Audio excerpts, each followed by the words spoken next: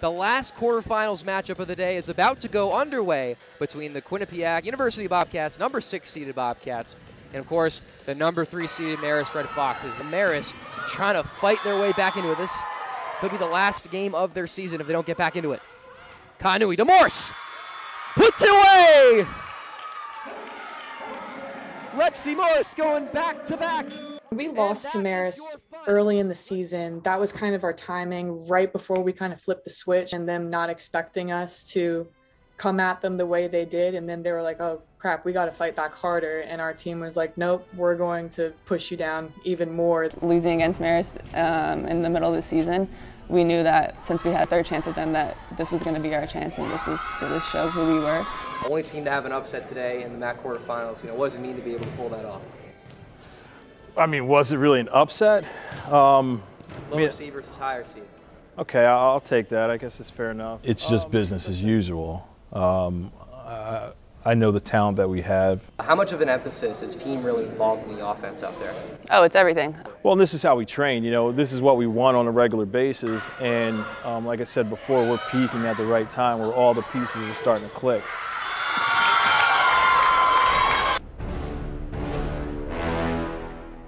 And now, the story of how family matters to one university volleyball team. How this team, Quinnipiac, came back from near elimination of the program 13 years later. It was a hard time for the team in the wake of that lawsuit because, they were trying to win, obviously, to show why the program should have been saved. They weren't, and when you start losing, that is when culture issues arise. Any season you're only winning 2 games is a really, really tough season to get through mentally. When I joined the team as a freshman, Quinnipiac had probably won 6 games total the past 4 years. They were, 1-30, 2-26, 3-23. Really not good. Never making playoffs. People that were there, they had kind of said that they're actually at the cellar of the MAC every single year. I looked into it.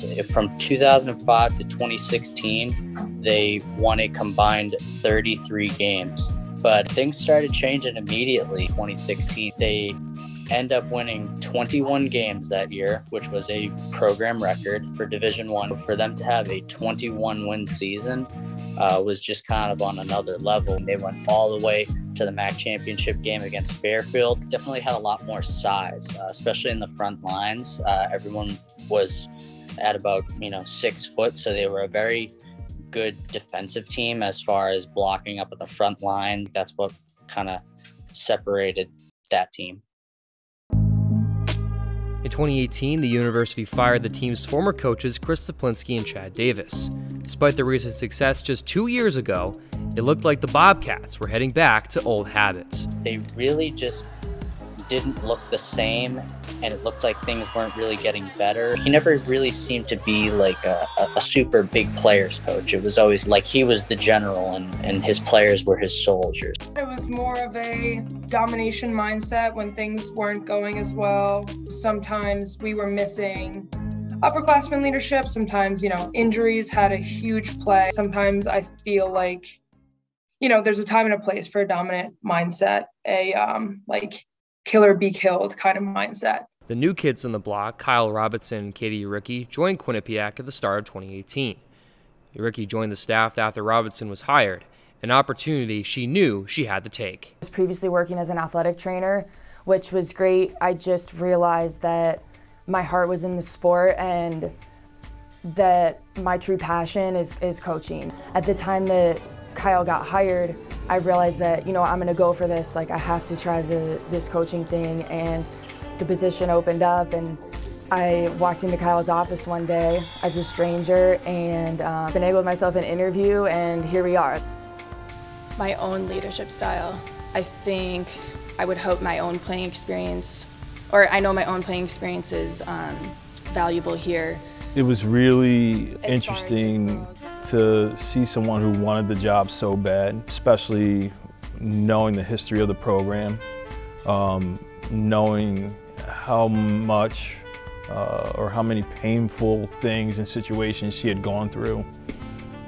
but she still wanted to be here. I mean, that was definitely scary. She was still a great leader after that, and someone that I was extremely close to on the team. Kyle asked me about her, and I was like, oh, she's great. I mean, she basically was an assistant coach to us my freshman year anyway. When I do recognize that someone has a passion for the things that I'm passionate about, and really this sport and this place, I would be doing a disservice not to try to give back to her, not to try to mentor her. And he did give back. The partnership, 3 years and counting, has thrived on putting others first before themselves.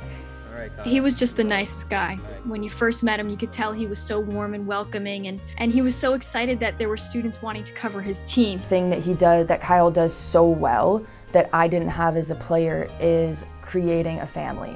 Like, we really, I know that everyone says that about their program, but like, we really have a family here. There's no cliques, everyone is super tight, which is kind of hard to run in with 15 girls on a roster. He's got that cool like vibe. He's like, listen, you're good at volleyball. Like, we're glad you came here. Like, we're all a family. Like, you're in or you're out. And I was like, I'm in. You know, like, I want to be here. And the first time I met him, he asked me how my brother Alex was, and I had no idea how he even knew who my brother was, because this is my first time ever meeting him.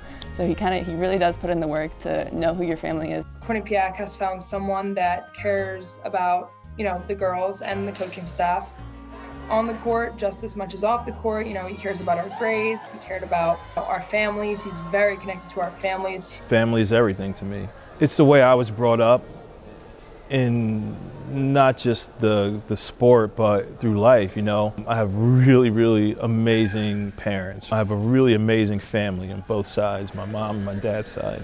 But they also taught me to have really amazing people who aren't blood, to learn to adapt them to family. Shifting back to the 2021 MAC postseason, the Bobcats trail the Bronx 2-0, but we're trying to come back into it in this set 3. Here's the jump, that one's deep and in.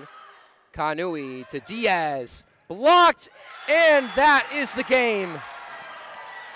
The Rider Bronx take Quinnipiac in 3 straight sets, but a valiant effort for the Bobcats. It's always a bummer when we feel like we're the better team and then that outcome doesn't go the way that you wanted. It's always a tough one, right? Especially, you know, every year we want to honor the seniors and get that win for them. Obviously as seniors we're going to cry and, you know, we're sad, we're done. But to see them also be just as upset, because they understand, like, this is our last hurrah, and, you know, they just, you know, we lose as a team. The emotions is what it's all about, the good and the bad. So you got to take these moments and make the best of them. You know, that's what we look for out of people who are all in. The comeback from near removal is still in progress, but regardless of any prior news, this team right now is here to stay.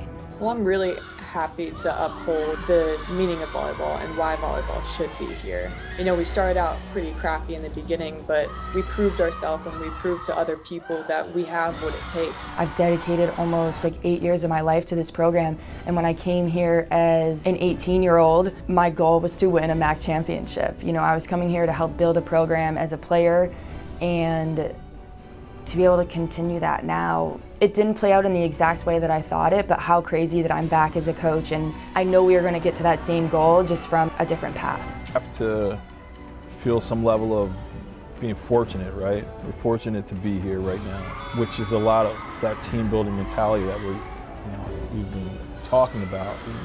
This could have all gone away, and we would not be here as a crew, you know, as a family. To say, hey, let's do right by volleyball, and let's show them why they should never ever think about cutting this program again.